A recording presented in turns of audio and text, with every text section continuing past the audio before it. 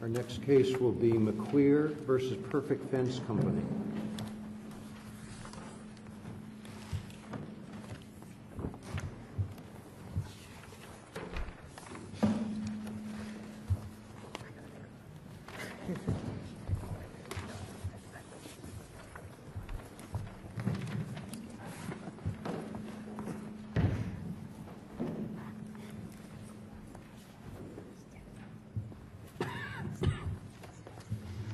Good morning, Mr. Chief Justice, Justices of the Court, Christian Huffman, appearing on behalf of the appellant, Perfect Fence Company. As the Court knows, this case involves a worksite incident. The plaintiff, David McQueer, has conceded that he was an employee of Perfect Fence Company at the time rather than an independent contractor. Sir, can you raise that a little bit? Yes, sir. Thank you.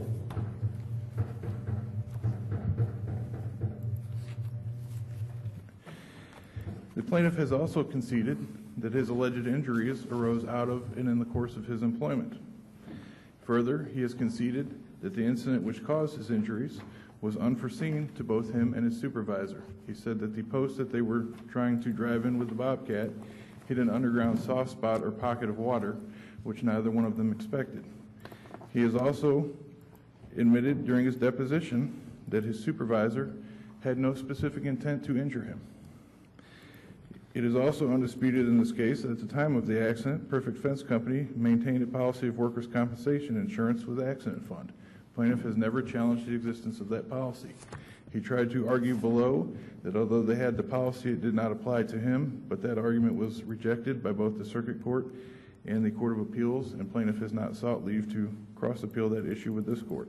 So at this point, it is established that they had workers' compensation insurance.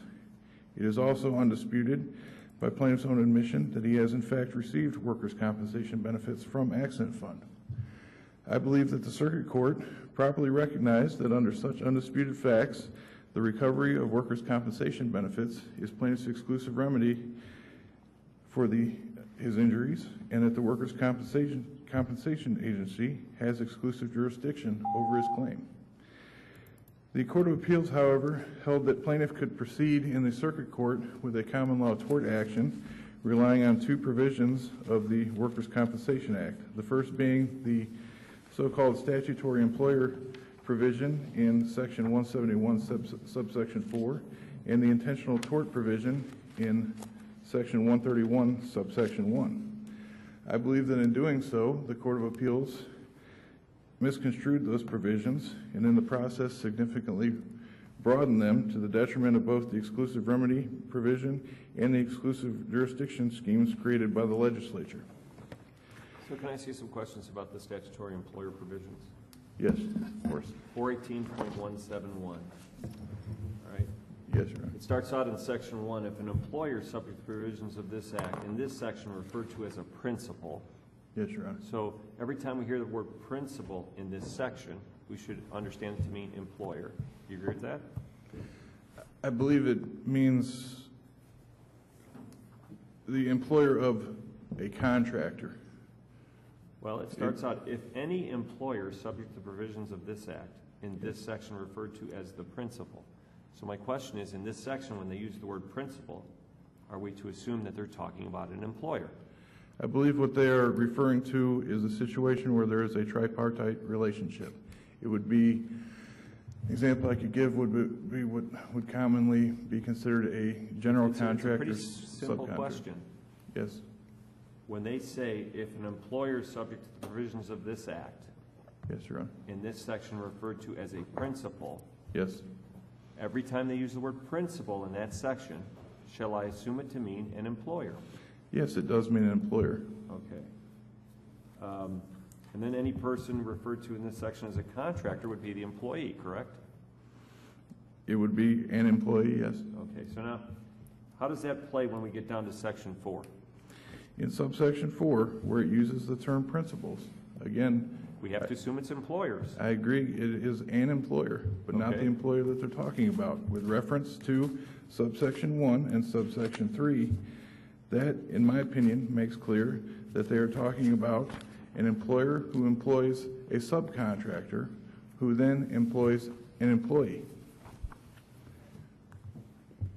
Does subsection 3 make subsection 4 inapplicable unless we get to the point of engaging, unless it falls within the actual provisions of subsection 3?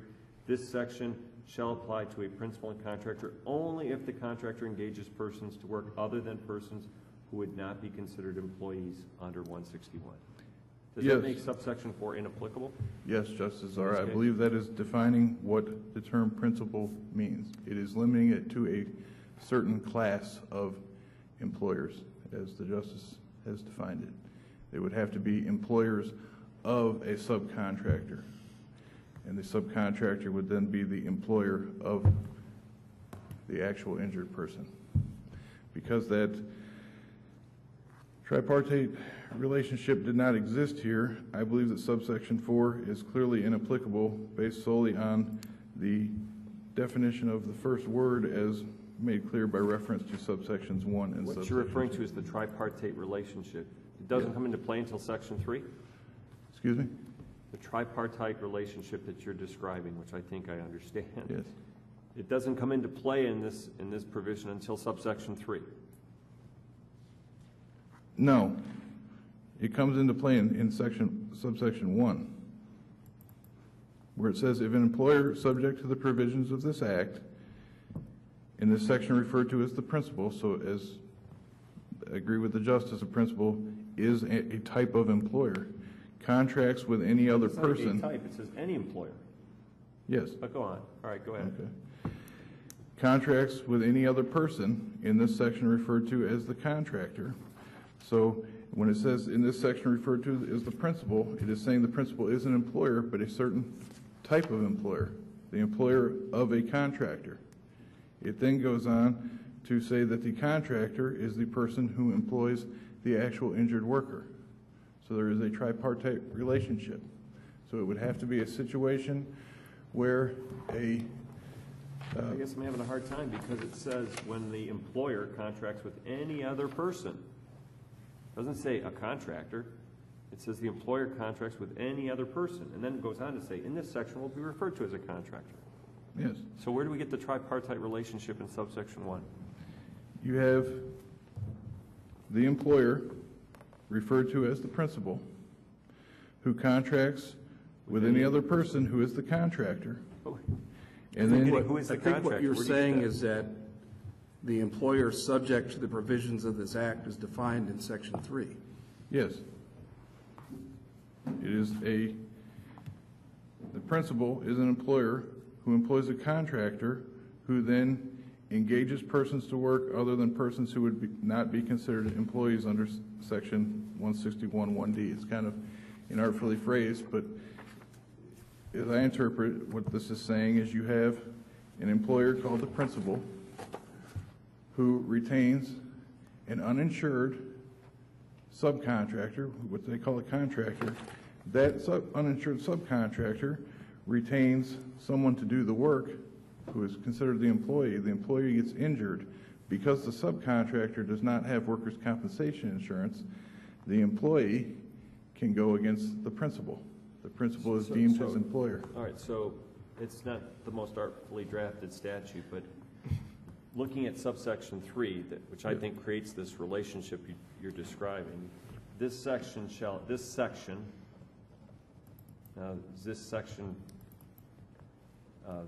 provision shall apply to a principal, an employer, Yes, and contractor, which we understand above to mean any other person. So this section shall apply to an employer and any other person only if that person, again a contractor, engages persons to work other than persons who would not be considered employees under 161.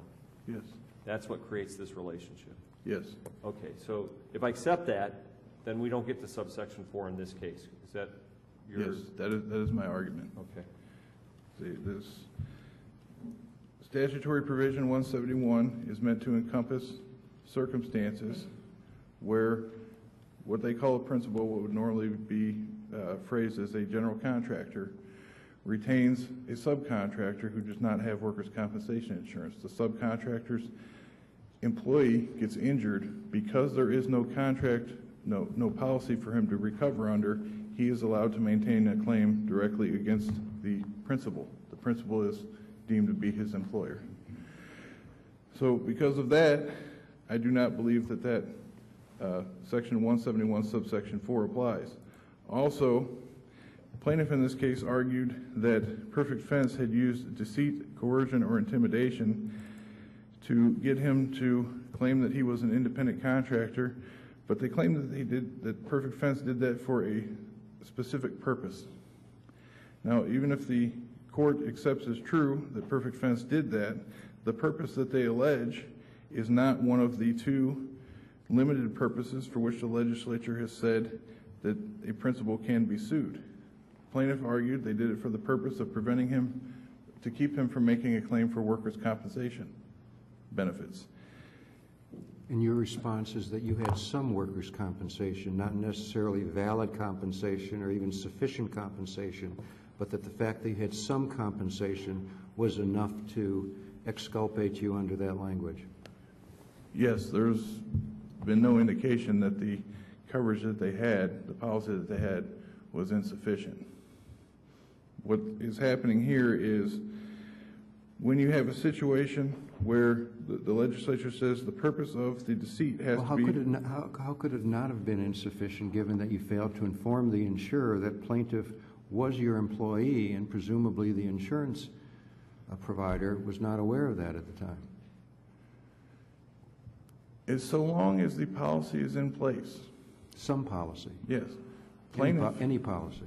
Plaintiff is deemed to be an insured, or at least an intended third-party beneficiary. He can make a claim directly with accident fund.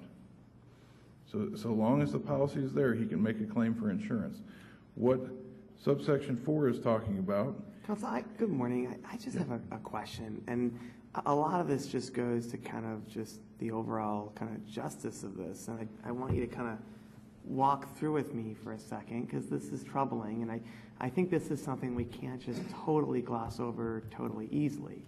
I mean, if we were to look at the allegations that are kind of put forth in the complaint, let's look at kind of what ultimately happened here. You had a situation where, for all intents and purposes, you had a pretty dangerous situation that was taking place. Your foreman was aware of the ultimate danger, as it pertains to this circumstance, and you have a pretty catastrophic injury that arose out of it.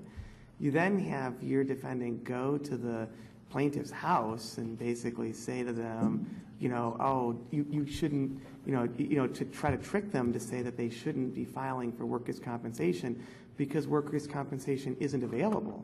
So I can't totally let you kind of walk by this and gloss over it, because I'd like you to respond to the fact that, you have a situation where basically, your entity basically ultimately indicated to the plaintiff that he would not be eligible for workers' compensation. He didn't work for them. He didn't qualify for it, so he shouldn't be filing any complaint. He went to his house to do it. So I guess the question I would have here is that how can you imagine a situation where you're able to have it both ways, where ultimately you're able to go and basically lie to the plaintiff, lie to a horribly injured person, tell them that they're not going to be qualified, tell them they can't get this compensation, tell them this is a benefit they're not going to be available to, and now come back and say, oh, well, this is the only thing that they're able to have is workers' compensation. It seems to me like if this court were to go in that direction, that would really set a really problematic precedent, because ultimately an employer could go forth, lie to the person, try to get them to not file for workers' compensation, and if the worst thing that happens to that person, the only risk that you assume is that they get their workers' compensation. How do you get to have both ways? I guess I'm misunderstanding the Justice's question. The question is, if you tell someone that they're not going to be eligible for workers' compensation, if you tell them that it's not going to be available to them, and if you tell them that they're not going to qualify for it, how is it that you can come back now and say that this is the only remedy that they are going to be able to have? Because the remedy that the Justice is getting at is not in the statute.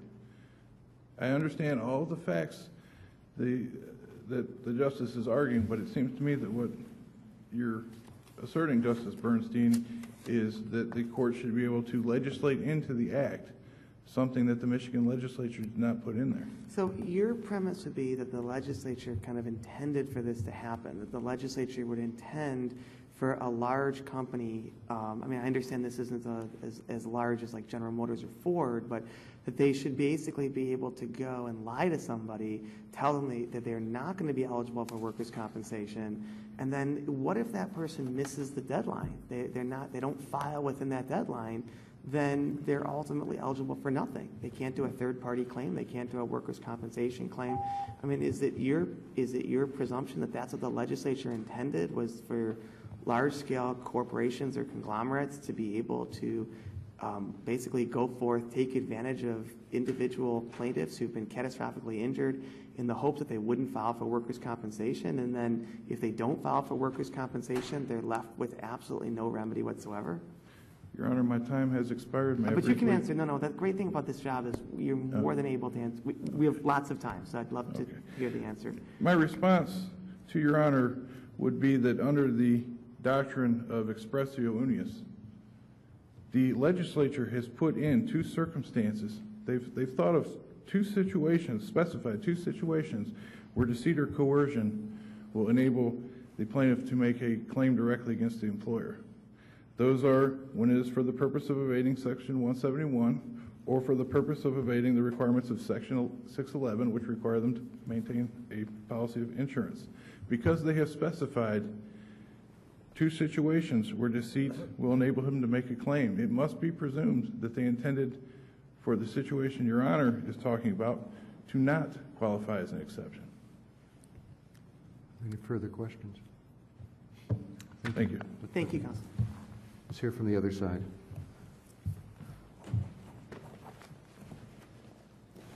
Good morning. Mark Bronzato on behalf of the plaintiff appellee. I feel short. I feel a little bit taller. I waive any self-imposed limitation on the asking of questions by the court. This is a case, my opponent has cited a number of facts which we do in fact concede, including the fact that my client was in fact the employee of Perfect Fence.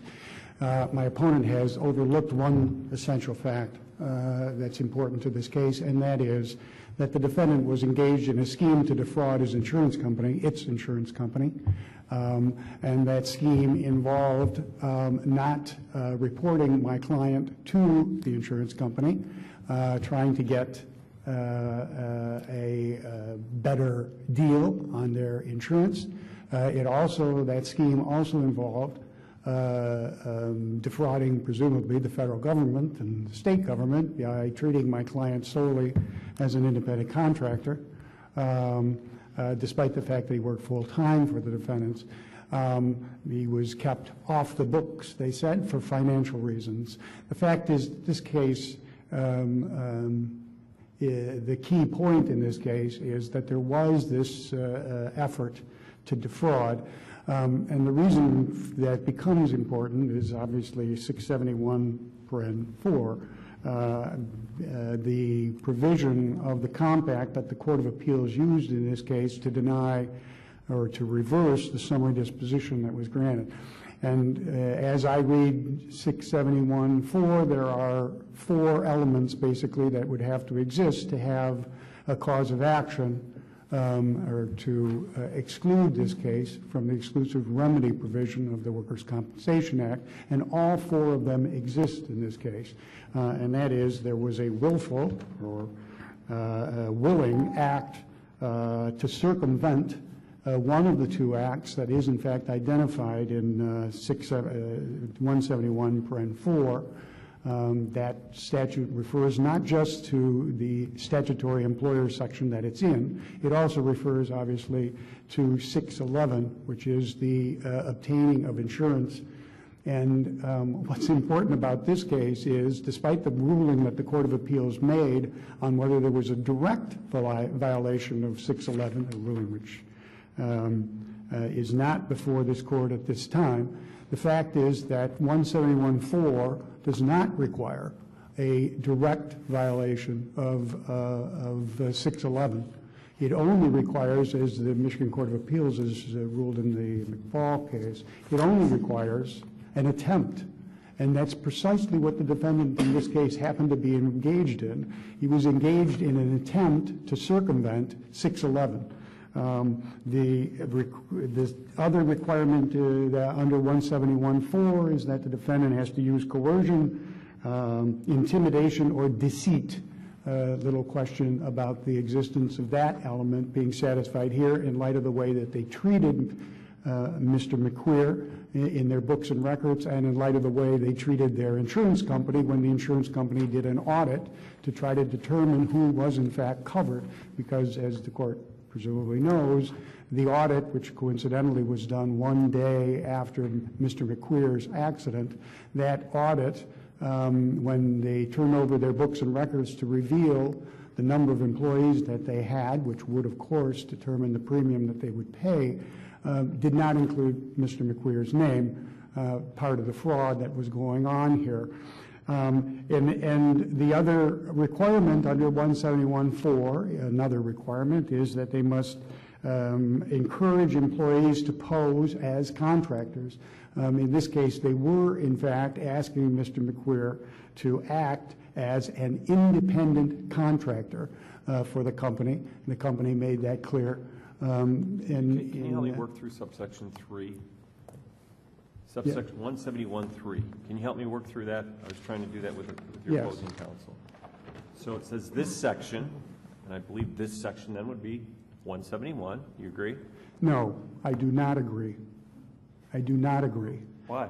Because what 3 is an exception to the statutory employer. That's what it is an exception to. Section 4 is a penalty provision. So it is a penalty provision. Okay. When they say this section, Yes, I know it says this section. what section are they referring to? They're referring to 171, in my estimation, 171.1, and that is the statutory employer. Because the legislature, in my estimation, reading this commonsensically, is not, by doing what they did in subsection 3, it is not attempting to undermine the penalty that was being imposed on employers.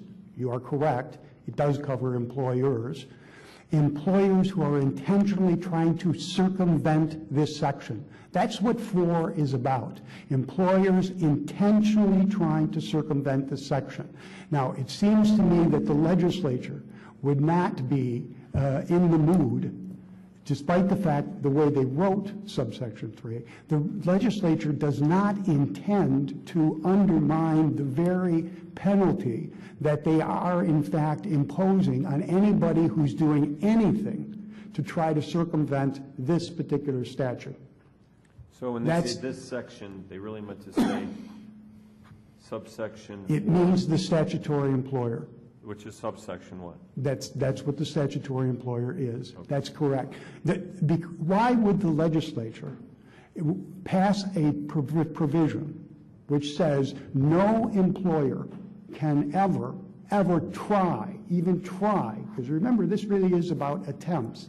No employer could ever even try to circumvent this statute. Now, it seems to me that they wouldn't qualify that by 3, which is obviously a limitation on where they will extend the concept of statutory employer. That is how I would commonsensically read subsection 3.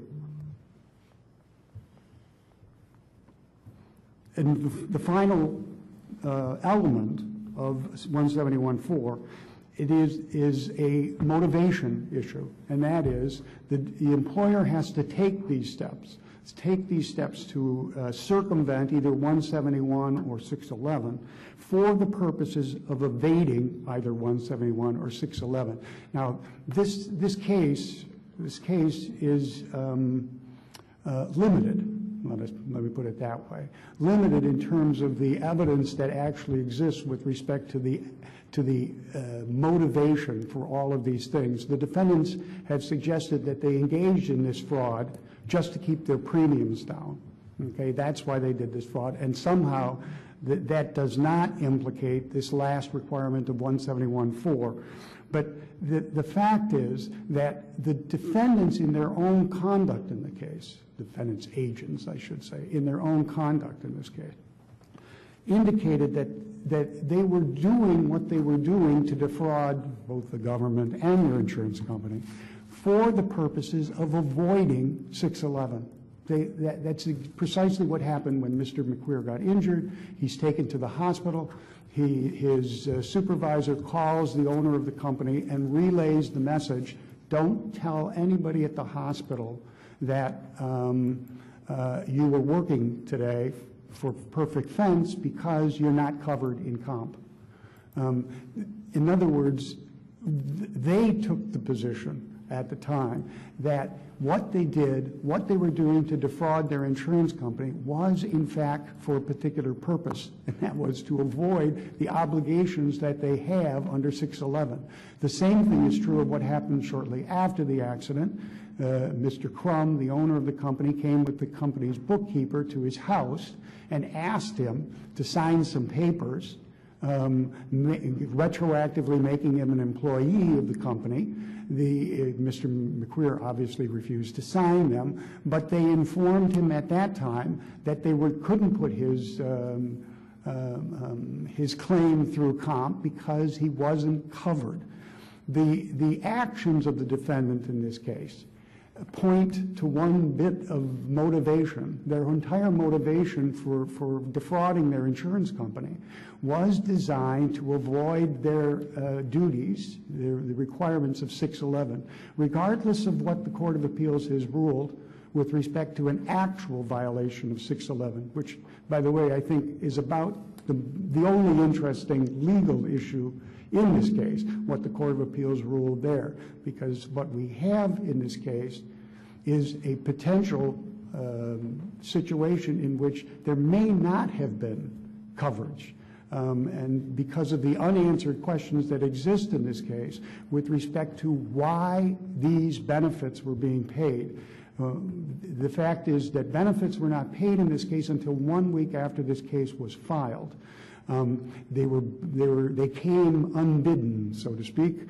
They just came. And the question is why, and the plaintiff's lawyer attempted to get to the bottom of that question in this case. He was unsuccessful because he was prevented from deposing two agents of the accident fund company, the company that insured this case.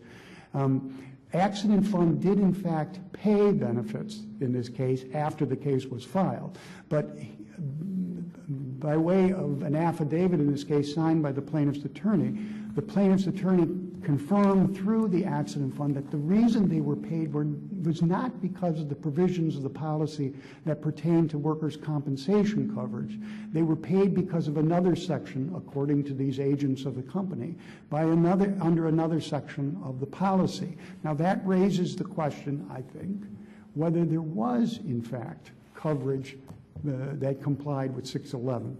But confining myself to 171.4, which is what the Court of Appeals decided in this case, there are numerous factual questions that exist on whether, in fact, all of the elements of this particular claim have been made under the requirements of 171.4, because we clearly are in a case in which there was an attempt to defraud an insurance company.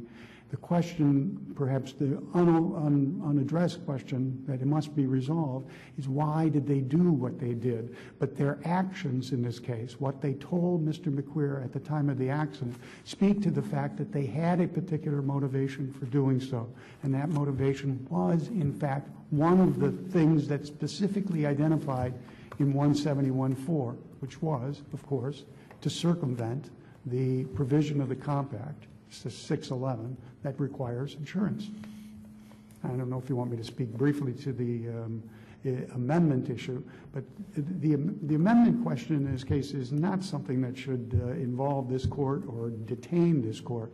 The amendment, first of all, as the Fike case found many years ago, when a court looks at the question of futility in amendments, the court is not supposed to examine the substantive merits of the claim.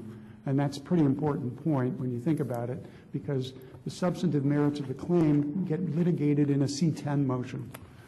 And the fact is that the court normally, it would seem to me, would not have all of the information it would require to decide a C-10 motion purely on a motion to amend. And as in most other cases in which motions to amend are filed, discovery is often not completed. The same was true here. There was no discovery cutoff date that had been passed. So we have a situation where the plaintiff had additional time to do discovery. The only thing before the court was, in fact, a motion to amend, and the circuit court transformed that motion to amend into a C-10 motion, completely inappropriate. And the Court of Appeals, I think, dealt with that issue correctly in deciding that that was a mistake. And it certainly was a mistake under this court's decision in Ben Fike. Any further questions? Any further questions? Okay, thank you very much. The case will be submitted.